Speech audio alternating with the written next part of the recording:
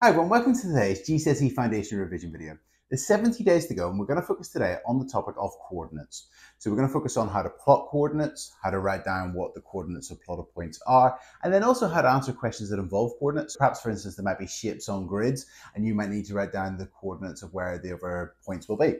So I really hope you find this video useful. I'm going to go through some questions and then there'll be some for you to try yourself. And also I'll talk about where the practice questions are at the end of the video. So let's get started. Hi, today we're going to be looking at coordinates. We're going to look at how to read coordinates, how to plot coordinates, how to answer some coordinate questions that involve shapes, and also how to find the midpoint of a line. So here we've got some coordinates, A, B, C, and D.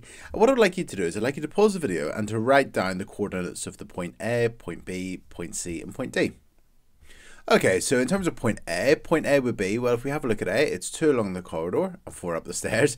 So it's 2 along, 4 up, so it'd be the coordinate 2, 4. So it's 2 along and then 4 up. B, well, let's have a look at B. We'll go 2 along and then 2 down. So it'll be 2, negative 2. So it's 2 minus 2. So in terms of the coordinates of the point C, well, we're going to go to negative 5 and then up 1. So it's going to be negative 5, 1. Okay, and then finally, in terms of point D, well, we're not going along the corridor. We're not going left or right here. We're just going straight down 4. So it's going to be 0 and then negative 4. And those are our answers. So the coordinates of point A would be 2, 4. The coordinates of point B would be 2, negative 2. The coordinates of point C would be negative 5, 1. And the coordinates of point D would be 0, negative 4. And that's it. And if you got those, well done. Okay, now let's have a look at plotting some. So we've got the points A, B, C, D, E, and F. So pause the video now and plot these points. Okay, so in terms of point A, it's 1, 3, so that means 1 along the corridor, 3 up, so it would be there. So that's the point A. Point B is 5, 2, so that's 5 along the corridor, and then 2 up, so that's the point B there, 5, 2 there, B. The coordinates of point C are negative 3, 4, so negative 3 and then up 4, 1, 2, 3, 4 to there, so that's the point C. 2, negative 1, so 2 along, 1 down, so that's the point D there, so that's D. E, negative 1, 0, so it's just going to be negative 1, and then because it's 0, we're not going up or down, so there, that's going to be there, so it's the point E, negative 1, 0, and finally F, negative 3, negative 2 would be there, so that's the point F, and if you got those, well done.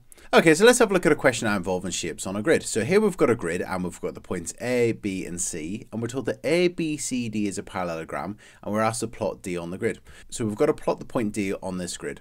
So if you want to have a go at this now, feel free to pause the video and think where point D will go on this grid. Okay, so in terms of parallelogram, so a parallelogram is a quadrilateral, and I like to think of it in terms of a pushed over rectangle, and it would look something like that. So if we've got A and B here, to get from A to B, we go 1 across and 2 up. So that means to get from D to C, we'd have to be here, and it'd be 1 across and 2 up. So that means that the point D would be here, and that would give us our parallelogram, our pushed over rectangle. And let's actually just complete this shape, even though we're just asked to plot the point D, which is the point 2, 1. Let's complete the parallelogram, and that's it. So we've plotted the point D on the grid, and we've completed the parallelogram, even though it didn't ask us to, we've just drawn it anyway. Okay, so that was our question with a shape on a grid. So sometimes you just got to think what the shape looks like and then figure out where the coordinates of that point would be. Okay, let's have a look at a question now for you to try. So we're told that A, B, C, D is a kite. So A, B, C, D is a kite. We've got the points A, B, and C, and you've been asked to plot D on the grid. So have a think of where that point D would go. Okay, so in terms of our kite, remember a kite's got one line of symmetry, and if we have a look here, we've got AC, so that means that here, if we have a look at B, it's 1, 2, 3 to the line of symmetry. So if we go 1, 2, 3, that would then be the point D over here somewhere. So that would be the point D, 5, 1. And if you got that, well done. And let's complete our kite just to see what it looks like. And that's it. As you can see, there's the point D, which is the point 5, 1, and it's a kite, and it's got that one line of symmetry down the middle. And that's it. Okay, so we've had a look at reading coordinates, we've had a look at plotting coordinates, we've had a look at doing questions involving shapes on grids. Now let's have a look at midpoints. So finding the midpoint of a line. Now sometimes whenever we're given a midpoint of a line question, it can be quite nice because you can just see the answer straight away. So the question says find the midpoint of the line AB. So if we have a look here at A and B, you can just see in the midpoint of it, the middle of it would be this point here, the point 1, negative 2, 1, negative 2. That's the midpoint of that line. I'm just going to put an M there for midpoint. And as I can just see that's in the middle because to get from A to M, you go 2 across and 2 up, and to get from M to B, you go 2 across and 2 up. So that would be the middle of the line. Now there is another way to do it, and that would be to add the two coordinates and half them. So what I mean by that is let's write down the coordinates of the point B. So the coordinates of the point B would be 3 along and 0 up. So that's the point B, 3, 0. The point A here would be negative 1, negative 4. As you can see here, negative 1, negative 4. So if I wanted to find the coordinates of the midpoint, what I could do is I could add these two coordinates together, the coordinates of A and B together, and then half it, and that'll tell me the midpoint of those coordinates. So if I had a negative 1 plus plus 3, that's equal to 2. And if we half it, we get 1. Fantastic. And if I do negative 4 plus 0, that's negative 4. And half it is negative 2. And that's given us the coordinates of the midpoint really quickly and easily. Okay, let's have a look at our next question. So we've got the points A and B, and we've been asked to find the coordinates of the midpoint of the line AB. So pause the video now and find the midpoint of the line AB. Okay, so again, with a question like this, I can actually just see the midpoint. I can actually just see, well, the midpoint's going to be here. It's in the middle of A and B. It's 2 across and 3 up, and then 2 across and 3 up. So this is the midpoint. So with this question, I could just see it. So the coordinates of the midpoint would be 3, 3, and that's it. Now, the other way to do it would be to write down the coordinates of B, which are 5, 6, to write down the coordinates of the point A, which are 1, 0. We could add these together, so 1 plus 5 is equal to 6, and then half it, which would be equal to 3, and 0 plus 6 is 6, and half that is 3. So to find the coordinates of the midpoint, you could just add the two coordinates together and half it.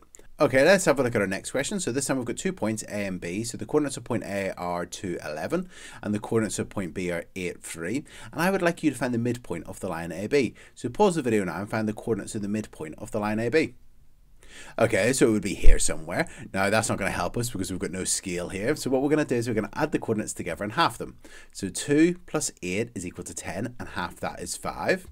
And 11 plus 3 is equal to 14, and half that would be 7. So that means the coordinates of the point M would be 5, 7. Okay, let's have a look at one last question. And so here we've got a grid, and we've got the points P, M, and Q. And M is the midpoint of PQ. And I would like you to find the coordinates of the point Q. So this is the midpoint of PQ. What's the coordinates of point Q? So feel free to pause the video now and find the coordinates of this point. Okay, so there's a couple of ways we could approach this. One approach would be, well, considering that we add the two coordinates together and half them gives us the coordinates of the midpoint. If we get the coordinates of the midpoint and double it, so we double this, that would be 10, 12. And that means that this coordinate plus this coordinate would be 10, 12. So that means if this is 1, we'd have to add 9. And then if this is 1 and we want to get to 12, we'd have to add 11. So that means the coordinates of the point Q would be 9, 11. And let's just check that. 1 plus 9 is equal to 10, and half it is 5. Fantastic. And 1 plus 11 is 12, and half that is 6. Fantastic. So what we done was we just knew to get the midpoint, we added them together and halved it. So if we worked backwards, we could double it and then figure out what we would have needed to add to get the 10, 12. And that would be the coordinates 9, 11, and that's it. Or another way to do this question is to get from P to M, we would have to go across 4 and up 5. That gets us, if we go across 4, so that's 1 along the corridor, 5 along the corridor, so we're going another 4 along the corridor.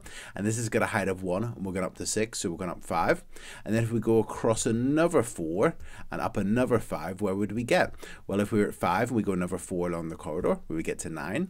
And then if we're 5 up the stairs, if we go up another 5, we get to 11. So the coordinates would be 9, 11. So that's another way to do it. And that's it. And that's it. So in this video, we've gone through coordinates, so that along the corridor and up the stairs. We've looked at how to plot the coordinates in all 4 quadrants and the importance of making sure that you include your brackets whenever you're writing down the coordinates of points.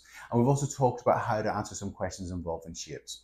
So I really hope you found this video useful. If you have found it useful, please like and subscribe to the YouTube channel. Remember, obviously tomorrow's going to be 69 days to go into a new GCSE maths exam. So that'll be your next topic. And obviously that'll come out at 3 o'clock on YouTube. So I'll see you then. Cheers.